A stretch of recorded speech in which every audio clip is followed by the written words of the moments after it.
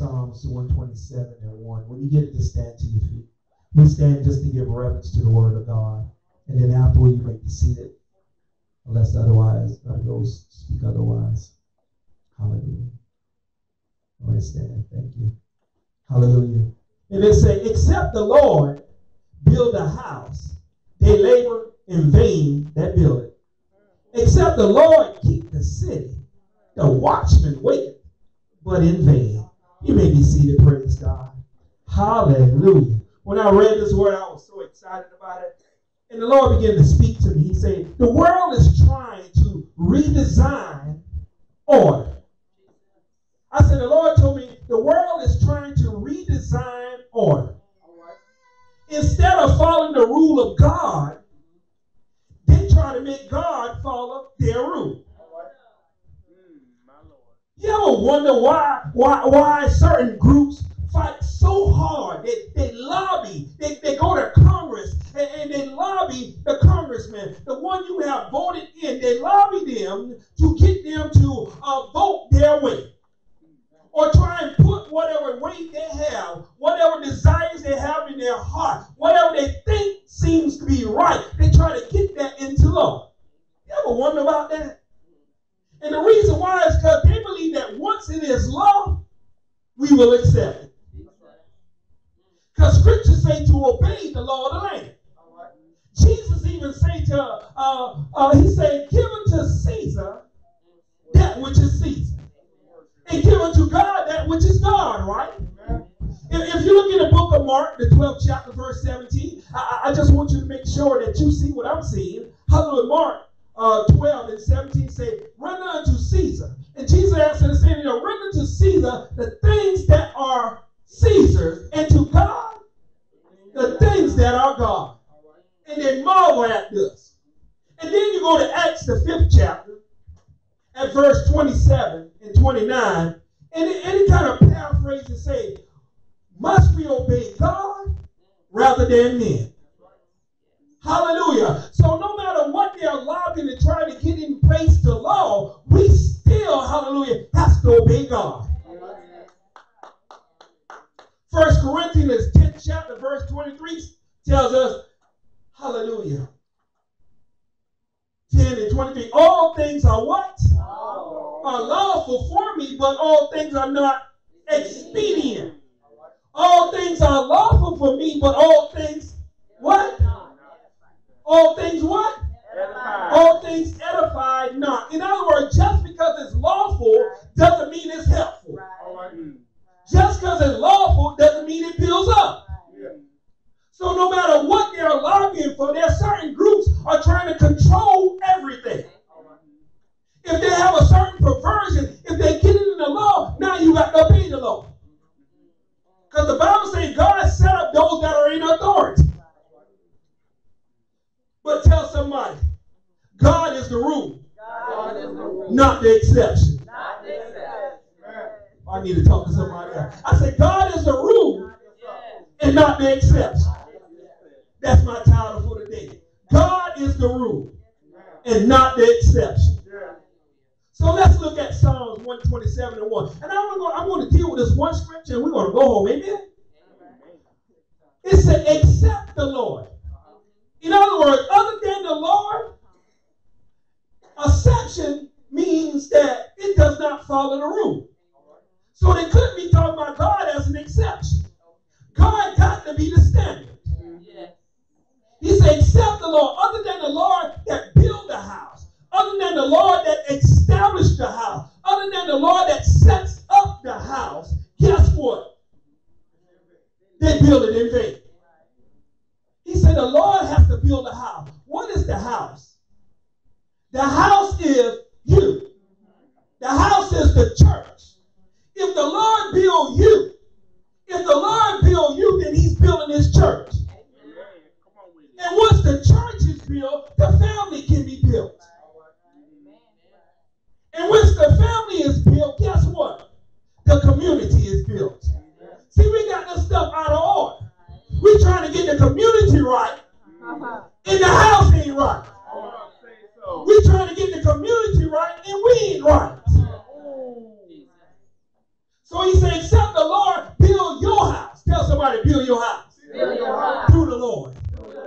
Say, Lord, have your way. And build me up. So he's not the exception. He is the rule. I don't know about y'all. I'm glad God is the rule. Because y'all know how some people have made some rules and then changed the rules? Or they put exception in there? Because you got seniority at the job, they give you an exception, even though they got a vacation policy. And the new people got to follow the policy, and the older people don't have to follow the policy because they are exception. But to God, he is not an exception, he is the rule. So except the Lord build the house, except he established it, except he set it up, the community, the family, and the church is going to be messed up. In other words, God is want to build a house or build you because he want to make sure the footing is right. See, if you don't have a good foundation, whatever you build on is eventually going to fall. I wish somebody would shout with me right now. We almost finished. If you would just shout with me just a little while. Hallelujah. Getting the footing right. Tell somebody to get the footing right. Get the footing right. You got to get the footing right. The first thing they want to establish is the foundation. Once they get that foundation, hallelujah, because if you got cracks in your foundation, eventually your house is going to fall. I thought someone needed to hear that. So he said, except the Lord build a house, except the Lord get your foundation right, it's not going to fade. It's not going to establish. It's not going to stay. It's not going to be permanent.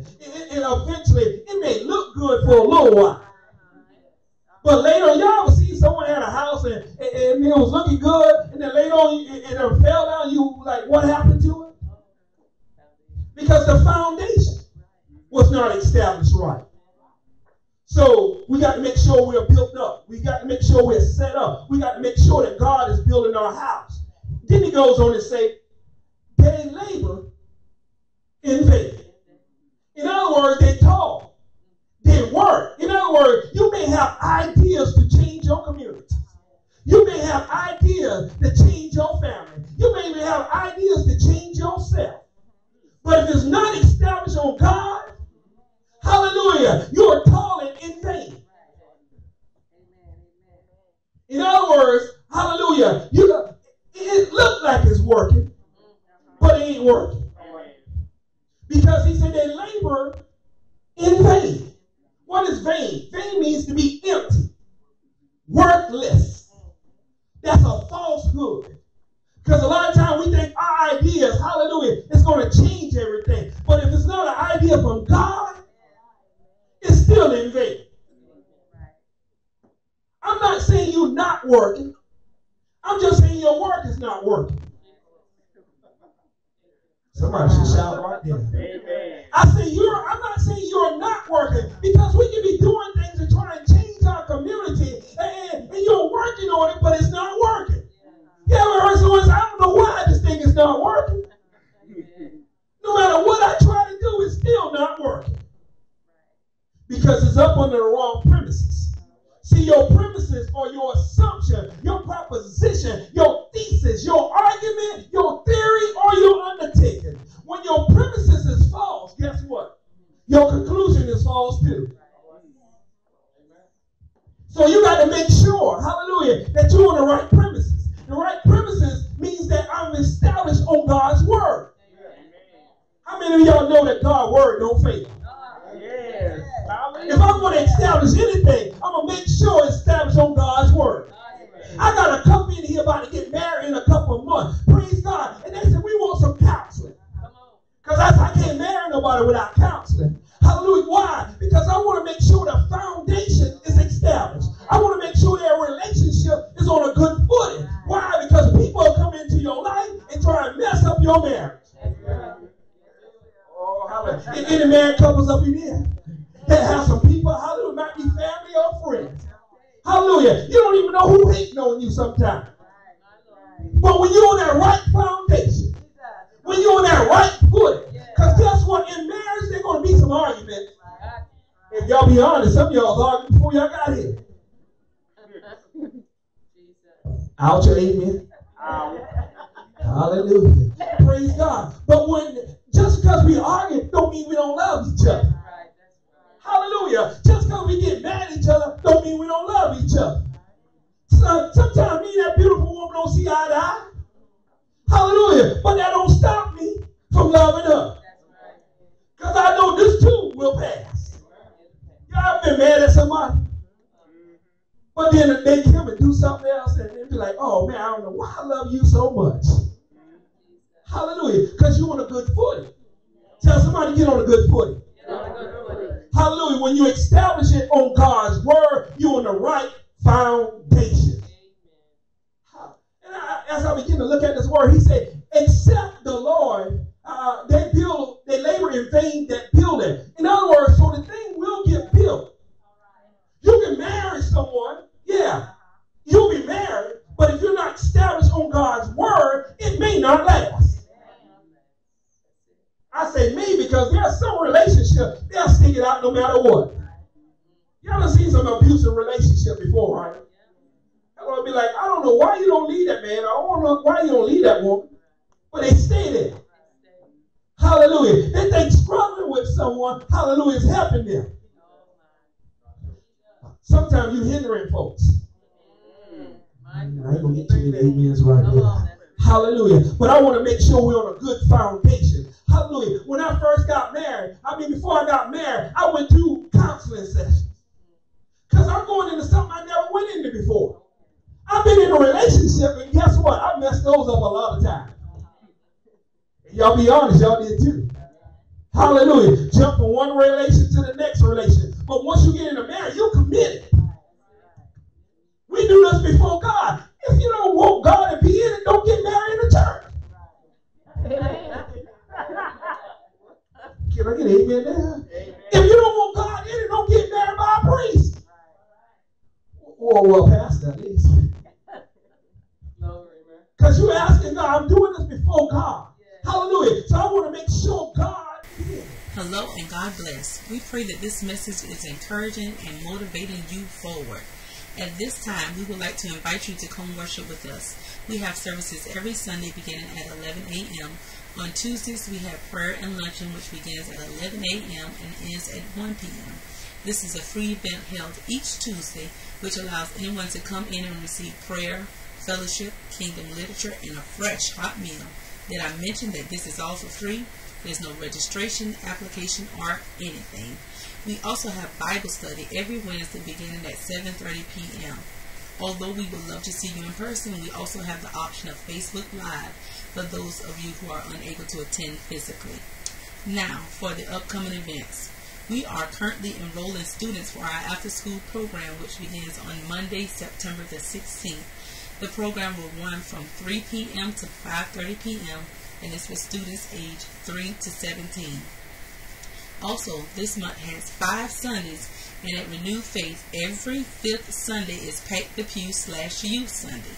Service begins at 11 a.m. and we need your help in packing those pews. Lastly, on October 25th, Apostle Charlie Jenkins will be the guest speaker at Word of Life Ministries' first church anniversary. We are so excited about that.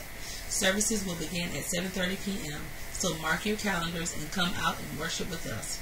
Now, somebody say, Renewed Faith in motion. Yes, Renewed Faith is in motion. You all are doing an awesome job at subscribing, so keep it up. Tell someone it's not just a YouTube name, it's who we are.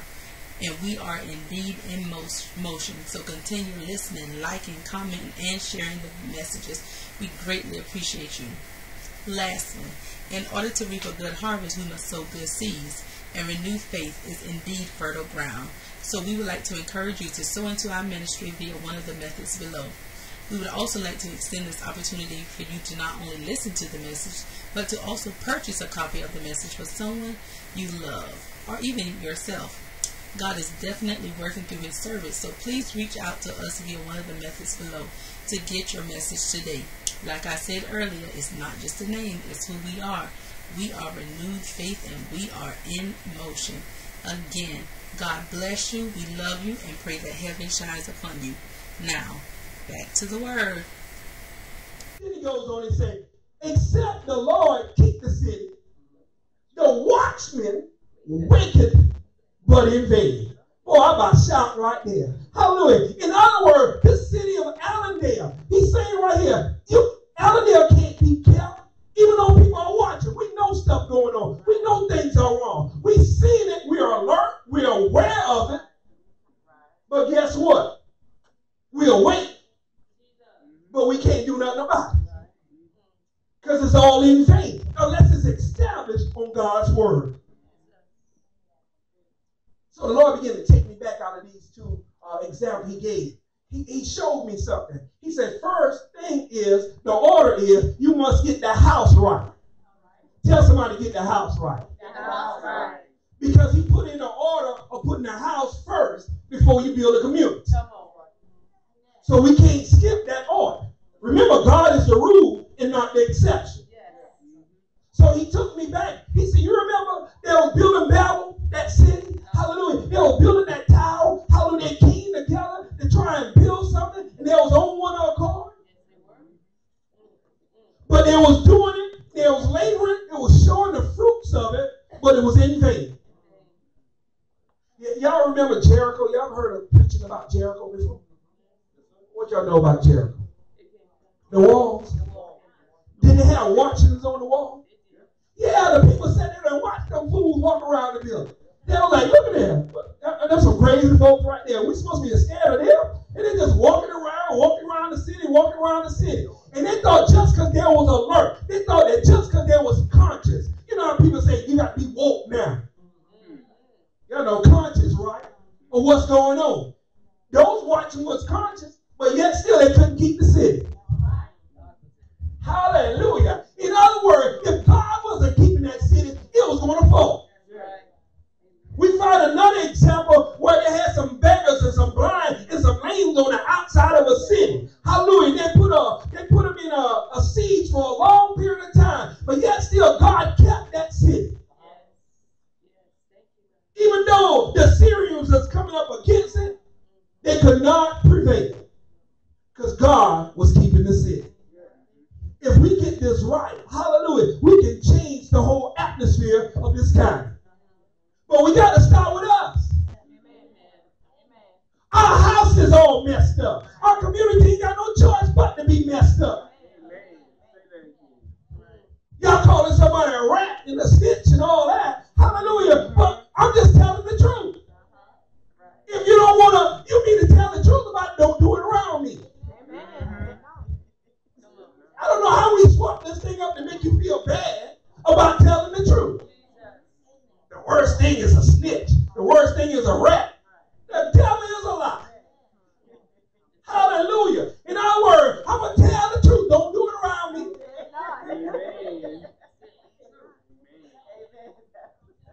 Because when it happened to you or your family, you want somebody to stand up and tell the truth then. Why can't you tell the truth for somebody else? Amen. We want some change, but we don't want to change. Somebody can shout right there. We want change, but we don't want change. So we must follow God's design. Tell somebody to follow God's design. When you follow God's design, hallelujah, you're following this rule. And you're no longer the exception, you're the standard. Right now, we think that the exception is the standard. Because the Bible, the world tells us we can do all these things. So we feel like this is the right thing. And when God tells us to do something different, we think we're going against the standard. But Peter got up in the middle of a counseling meeting. He said, you know what? I'd rather obey God than to obey men. And sometimes going against the grain is not the easiest way to go. Y'all been in a crowd before? And you had to walk the opposite way? What happened? You got hit, pushed, kicked. You got some mean looks at you. The stinky eye. Come on, the duck lips. Come on. You had all these looks at you, right? And then you also had some friction. See, what happened is we don't like friction. We don't like for nobody to come against us. We like to go with the flow of stuff. Oh, I'm going to shout by myself. Praise God. Hallelujah. We got too many people that call themselves Christian going with the flow. I don't know about you, but I'm not a driftwood. I'm not just going to be on the river and just let the river take me wherever you want to go. God called us to turn the world upside down. Right. Hallelujah. Or in other words, right side up. We got to change things. But we got to follow God's rule in doing it. Because sometimes God will let you suffer through some bad stuff. But it's okay. He's going to work it out in the end. How many people know that God's going to work it out in the end? I don't know about you, but whatever God is doing is not going to end up empty. It's not going to be worth less. In anything, it's going to be worth more. Somebody can shout right there. You mean all this hell I'm catching right now, it's going to be worth more later. Because if I suffer with him, I don't know about you, but I'm going to reign with him one day. Because he's building a house not made by man's hand. He's establishing my heart. And God needs for our heart to be established. So he said, except the Lord build it. Other than the Lord. Because mama can try and build your heart. Daddy can try and build your heart. You know, your family and friends can try and build your heart. But their building is in vain. They're doing the work. It's just not working. Hallelujah. So the next time someone comes to tell you something and it goes against God's stand, it ain't working. I know they ain't working. I done went down that road before. I'm going to do it God's way. I may suffer a little bit, but I'm still going to do it God's way. Because I'm trusting God in the middle of that. God is building my house. How many of y'all are builders in here? Y'all know how to build a house? Oh, we got a couple here that know how to build a house. So if you don't know how to build a house, would you go build your house? Why not? If you don't know how to build a house, would you go build a house? You might build somebody else's, but would you build your own house? I remember the first time my pastor preached a sermon. And he said this man, hallelujah, was a contractor. And he was building a house. And he was contracted to build a house. So he went and got all this cheap labor. He got cheap material. And he just put the house together. It looked good on the outside, but on the inside, it was messed up. They couldn't see inside the walls. And then when he got finished, he cut all the costs. He was saving money. And then he got up to the man who had contracted him out. And he gave the man the keys and said, here's your house. And the man turned around and said, no, this is your house. You think he was happy? Why? Because he knew what was inside that house. Hallelujah. See, we build our house. Hallelujah. It's going to be vain. We know we messed up, but let God work in your house. God must be the rule and not the exception. And when God is the rule and not the exception, things will prosper. I said, Lord, is this it? Is this what you want? Because he said we must change the standard. We must revert back to God. There's things God is trying to work out of your life right now. He's trying to build you up. He's trying to set you up. He's trying to establish you. But you are fighting against the master designer. It's like me, who's a layman. I mean, I don't know nothing. And I go to an architect, and he gives me a plan and blueprint. And then I start scratching out his lines, removing some stuff, pulling out the, what they call the lower bearing wall, you know, moving the stuff. And then they say, all right, I want you to fix it like this. And then he goes and builds it. And when it falls down, I can't blame the architect. I got to blame me. See, we want to point fingers at everybody else, but never look at ourselves. I thought those would go a little bit better than this. You know, when I was studying this word, Elder Pickett, there was jumping and shouting in my head. Hallelujah. But it ain't working out the same way. But except God do it, except he build it, except he establish it, our community is going to fail. Our family is going to fail. We're going to begin to get frustrated.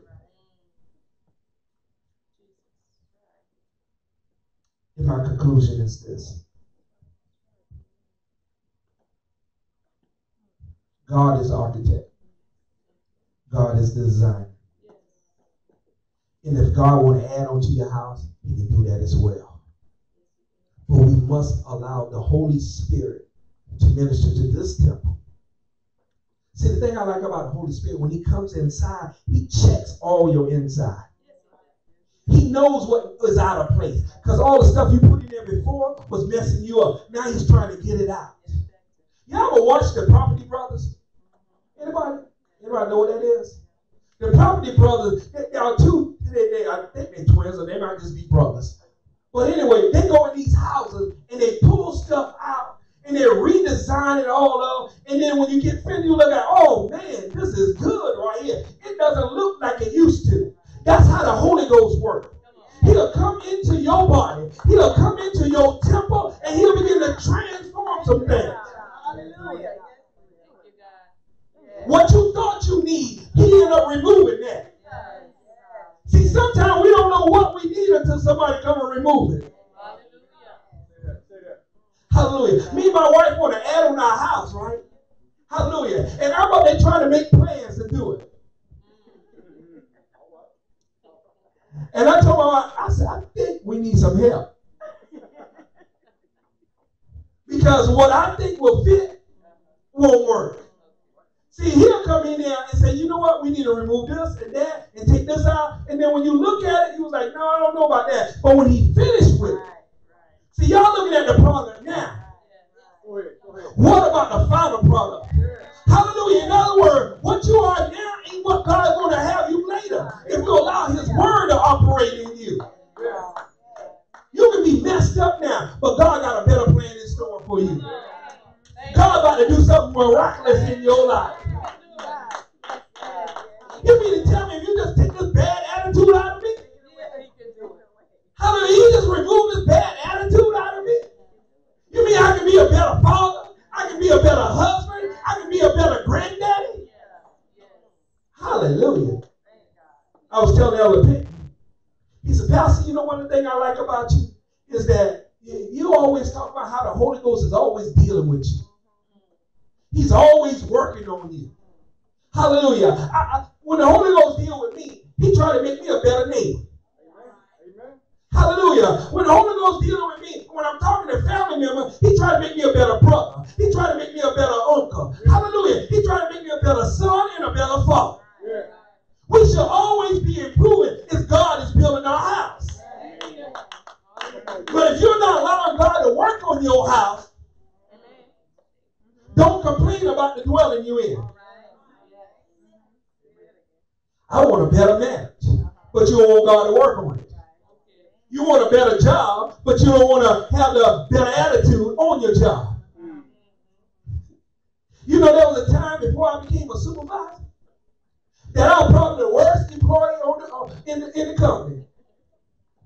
I would sleep on the machine. And then I had a partner with me, and he was just working. You know, that's why they say evil communication corrupt good manner. You got to be careful who you're around. And let me just tell you this short story. I was working at a particular facility, and we had this lift, and it would take us up high. It would take us like two or three stories up in the air. So we was way above everybody, and we would go up there and go to sleep. Because we were working third shift. Now, I'm working with this guy, and I'm doing the job. And after a while, he started taking us and said, don't worry about it, we'll get this done. And, you know, he's been working there for about 20, 30 years. He knew the pattern of it. And then one day, he fell asleep, and the supervisor caught him. And I was asleep on the other side, but he couldn't see me. Thank you, Jesus.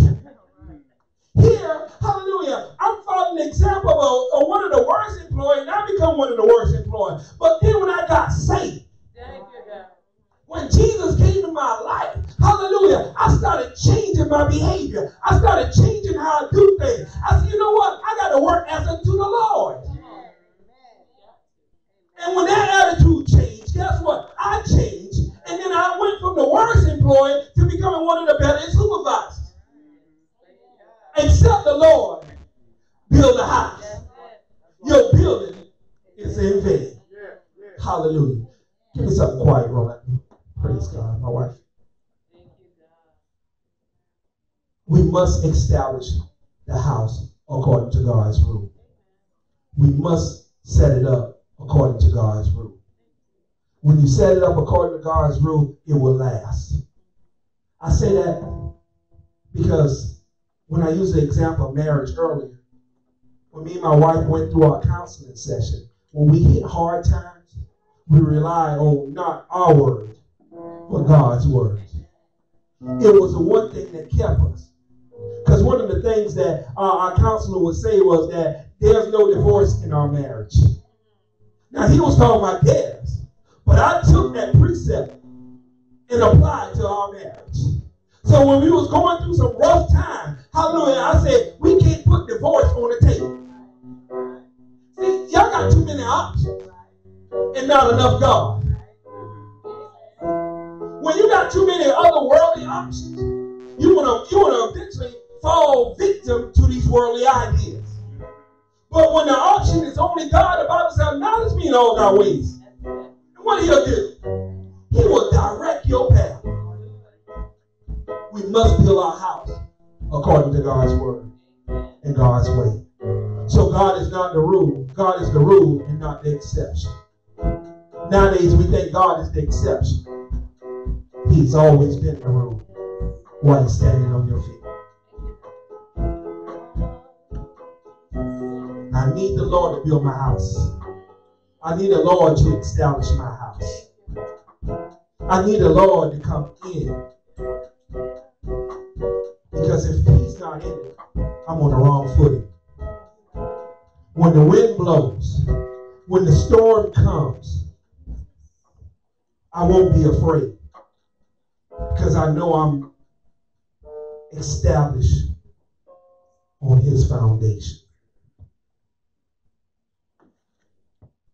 If this word has found you in any form or any fashion, if God was dealing in your heart and you try to make God conform to you, come down and let us pray together.